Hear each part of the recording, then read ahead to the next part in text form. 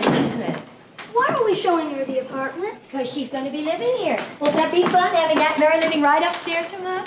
She's not my aunt. Well, that's right, Bess. I'm not really your aunt, but, well, your mother and I have known each other for a long time, and sometimes... Bess is right, Mary. We try to be very truthful in our family. You're not her aunt. Oh, that's right, Bess. I'm not your aunt. Phyllis, I just love it. It's charming. I thought this was going to be Aunt Rhoda's apartment. Who's Aunt Rhoda? Oh, that dumb, awful girl who lives upstairs that Bess likes. She's not your aunt, Bess. That dumb Rhoda thinks this is going to be her apartment, so I signed a year's lease for you. You signed a lease before you even saw the place? When you see the view, it's absolutely incredible. Isn't it? Rhoda? Oh, that dumb, awful girl. Don't pay any attention to her. I'm going to go get the owner. Come on, Bess. Aunt Rhoda's really a lot of fun. Mom hates her. You want... Give me a hand, will you? Sure. Oh, thanks. Thanks a lot. So, you're, Rhoda? Morgenstern, And I'm Mary Richards. hello. Get out of my apartment. Now, look, Rhoda, I don't know all the details, but Phyllis will be back in a while, and, well, then we can talk about it. I don't talk to her. And besides, there's no discussion here. This is my apartment. Would I be out in the snow washing the windows of your apartment? No, I did that for my apartment. Would I spend an entire month's salary on brand new carpeting for you? I don't know you. I never saw you before. That's for me. I did it. A whole month's salary? The owner's out of town for a few days, but his wife said, what'd you let her in for? Phyllis, I can't take this apartment. She spent a whole month's salary on the new carpeting. Oh, that's old carpeting. It comes with the apartment. You lied to me? You betcha. Okay, girls. You want me to tell you the truth? I'm going to tell you the truth. This is going to be my apartment! All right, Rhoda. I want to tell you why Mary needs this apartment more than you do. Why she's moved here to Minneapolis. No. Tell me. A beautiful romance just blew up in her face. It did not blow up. I made the decision. I was going with someone for a couple of years, and now I'm telling her. For 2 years, through his internship and then his residency at the hospital, Bill let her almost support him. Phyllis, how about if I asked you very nicely to stop this? For 2 years, he promised her that the minute he started his practice, they would be married. Phyllis, would you please stop this? After 2 long years.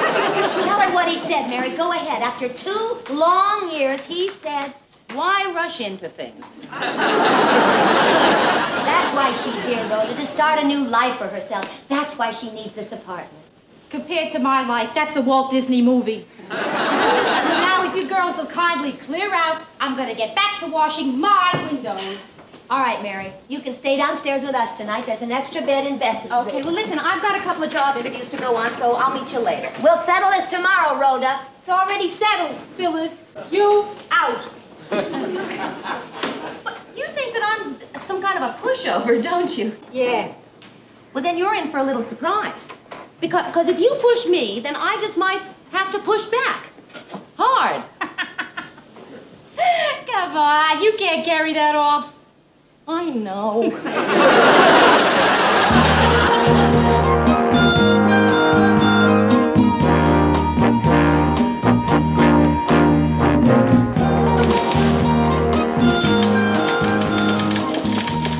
Excuse me, sir. I'm supposed to see I beg your pardon. I wonder if you could tell me...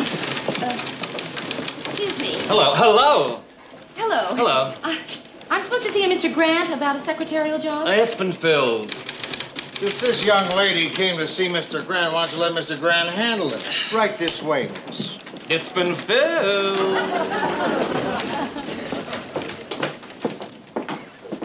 Do you have any idea when Mr. Grant will be back? Hi, Mr. Grant. You're back.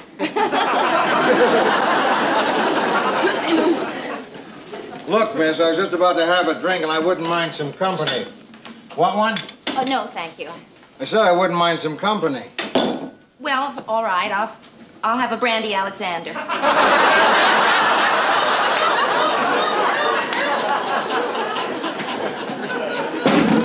How about some coffee? That'll be fine. Has the job been filled? Yeah. Oh. But there is another job. Oh? I figured I'd hire a man for it. Oh. We can talk about it. Well, good. Hey, you live in my favorite neighborhood. Oh, really? Huh? Well, I just moved in. Is it that nice? Nice. Some of the best saloons in town are over there. How old are you? 30. No hedging. No, how old do I look? Why hedge? How old do I look? 30. What religion are you? Mr. Grant, I don't quite know how to say this, but you're not allowed to ask that when someone's applying for a job. It's against the law. Want to call a cop? No. Good. Would you think I was violating your civil rights if I asked if you're married? Presbyterian.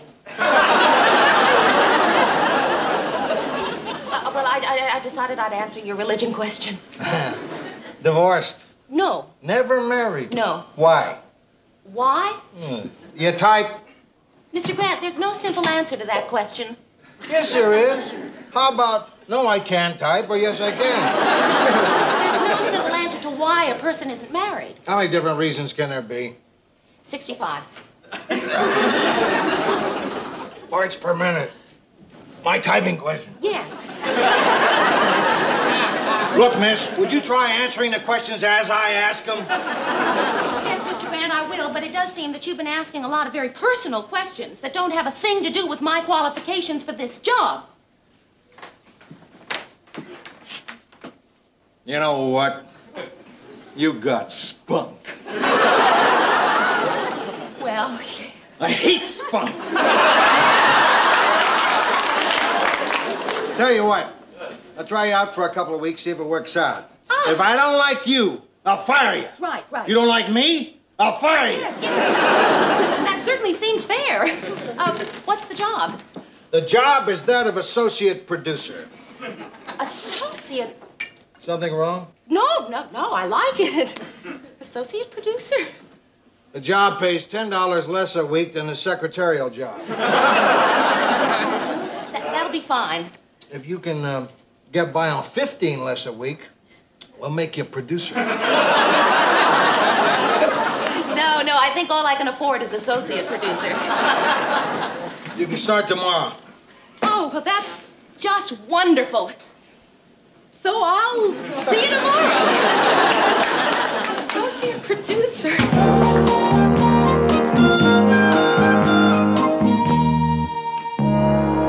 Oh, you're doing a wonderful job, Bess. Thanks, Mom. Phyllis, are you in there? Just a sec.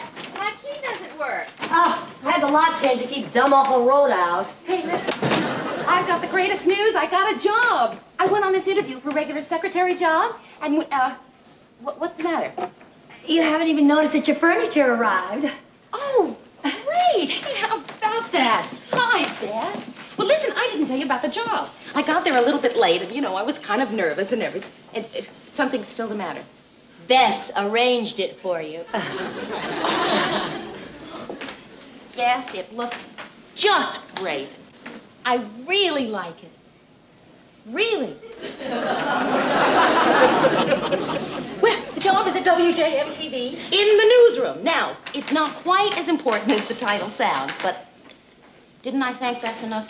It's just that I have some rather shattering news for you. Shattering news? But it can wait. Shattering Tell news? me about your new job. I'm only an associate producer. What's the shattering news? Oh, well, I got a long-distance call today. And I was on the phone for 45 minutes. And guess what? Your boyfriend's coming to see you.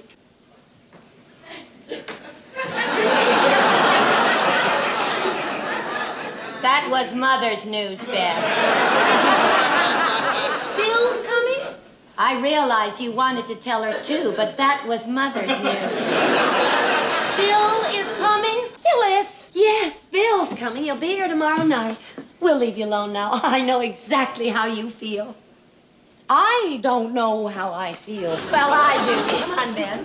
I really didn't mind arranging the furniture. Mother said it was the least we could do after what you've been through.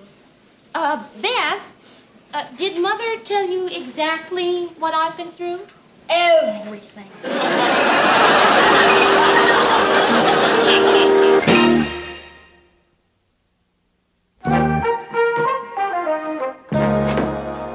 right, lady, I'm done. There you go. What are you doing with your furniture in my apartment? Rhoda, this is my apartment. So this is your little trick changing the lock, huh? Wait a minute, what's going on here? You told me you lived here. Who's he? A locksmith. What do you think? Here.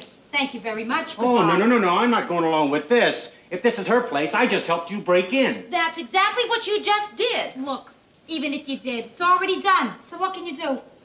Let me see your driver's license. What? Well, if anything happens here, I want to know who you are. I'm not going to show you my driver's license. Well, in that case, I'm going to memorize your face. Mole, left cheek. Now that you see that I've moved in, would you leave? Where do you come off looking that good in the morning?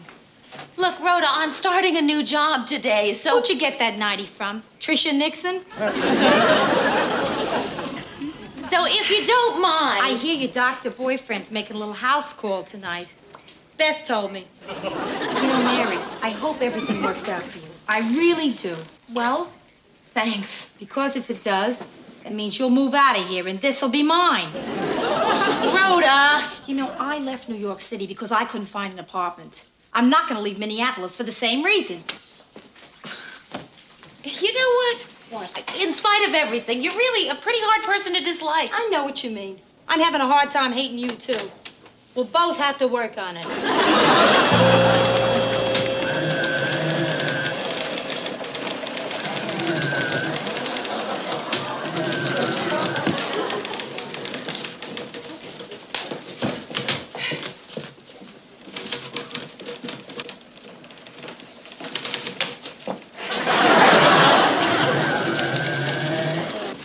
Somebody get Ted Baxter in here. He's probably in makeup. I'll do it, Mr. Grant. He'll do it. When I say somebody, I mean him. Mr. Grant, I wondered, do you think you could find something for me to do? I'd like to be a little busier.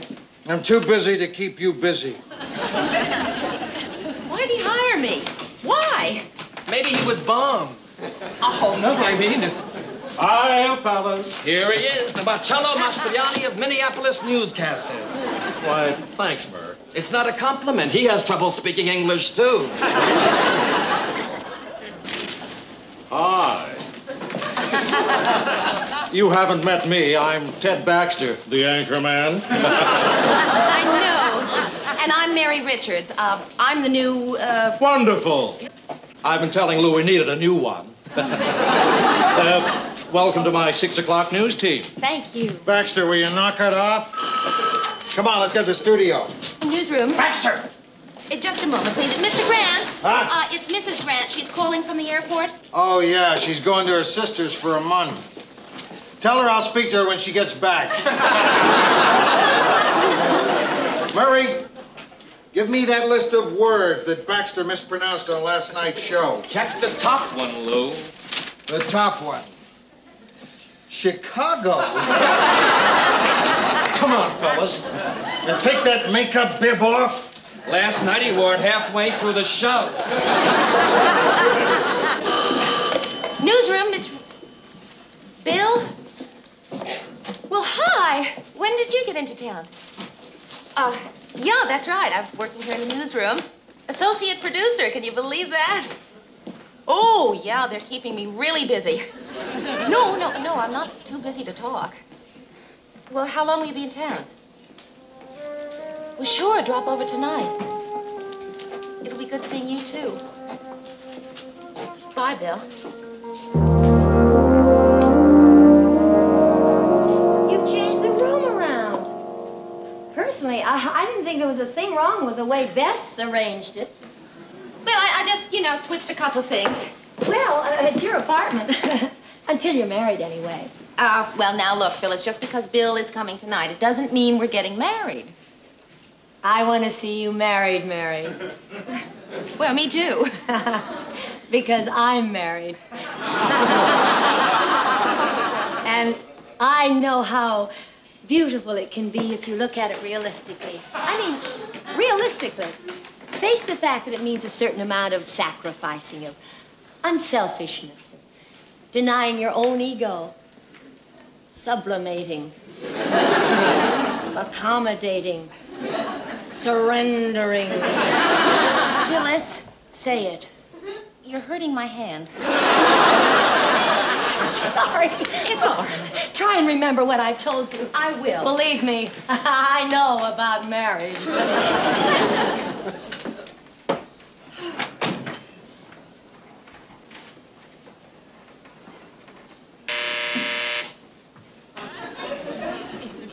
Coward.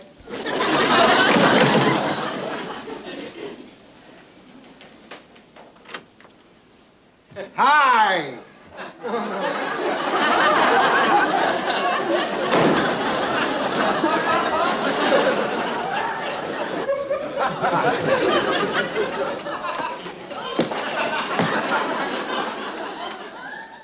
Nice place. Well, yeah, it's beginning to shape up. You know, a lot of the furniture still hasn't arrived, and of course, curtains at the window, you know, will help. And I really don't know why you're here, Mr. Grant. Well, I was in the neighborhood visiting one of my favorite spas. Oh, my wife left today. She's gonna be away for a whole month. Now I know why you're here. Oh, yes, Miss Associate Producer. He said he'd find something for you to do. Certainly didn't get the job because of your personality. You know, you got a great caboose. There it is. You got the job because of your great caboose. But not as great as my wife's. She's got the greatest caboose ever. She left today. She's gonna be away for a whole month, and I miss her already. I miss her so much. I am going to write her a letter and tell her. Good. Where's your typewriter? Well, I tell you, Mr. Grant, you know, I just moved in, and I'm not really sure where everything is. Ah, there's a little portable devil. You know, Mr. Grant, there's a whole slew of typewriters down at the office. Oh, yeah. Wouldn't you be more comfortable there? Oh, no. My dearest.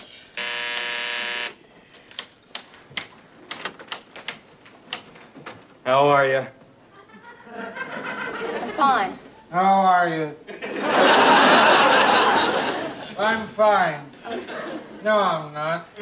That's my boss, down at the newsroom. Oh, is there a big news story here? No, he's writing to his wife. I miss you more than... Where did you ever get roses in winter? Roses in winter. That's beautiful. Oh, you don't want to read that, man. Oh? Why, did you have a weak moment and get mushy? No, it's just that, here, give me... Too late, it's already out. Get well soon, Uncle Buddy. Love, Gloria and Milton. I got them from a patient down at the hospital. Oh? It's not as if I stole them. I had to promise Uncle Buddy a free nose job. Hey, you know, I don't know about you, but I don't like being in separate towns. Hey, I don't know about you. Say, you know, it's a little difficult to talk with. Is it possible to? All my love, Lou. All my love, Lou. Hey, I am finished. I think I'll go tie one on.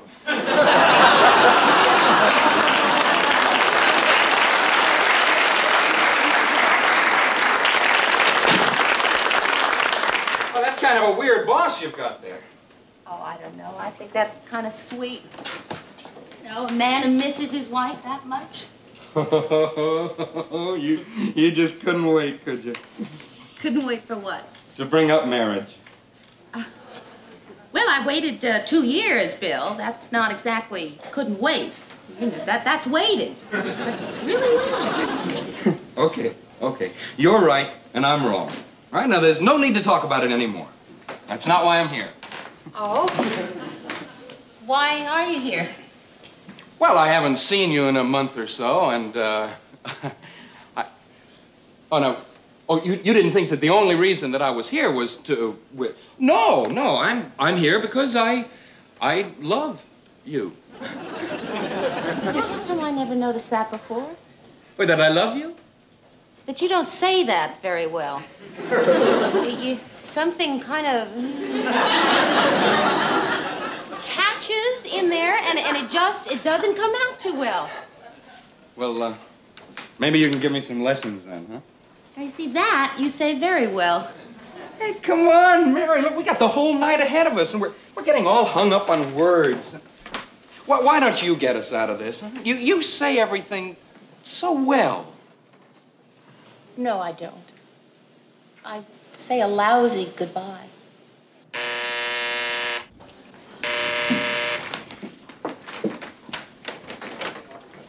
Hi. You got a stamp? See. Mary, did you just say goodbye? Uh-huh. That's what I thought you said. Yeah, well, I'll see you. Take care of yourself. I think I just did. Bye.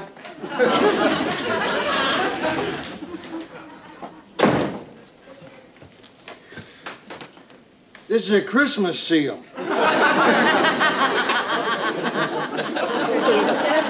that a stamp? Yes, it is. Thank you. That guy, you didn't lose much. But he sure did. He missed out on a best wife. Boy, it's funny how you can see things differently in just a couple of weeks. You know, I could have married him. Can you imagine what that life would have been like? Boy, every time I'd get a basket of flowers, I'd wonder if he stole them from Uncle Buddy's sickbed. Listen, if I were you, I'd find out what Uncle Buddy was sick with.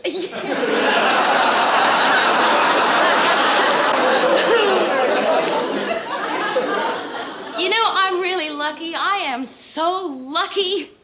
You feel good now, huh? Yeah. No, I feel rotten. But lucky. Look, about the job, I'll find plenty for you to do tomorrow at the station. Oh, thank you, Mr. Grant. If I show up. Hi. Hi. If that's Bill, you didn't lose much. Isn't that funny? That's what everyone says.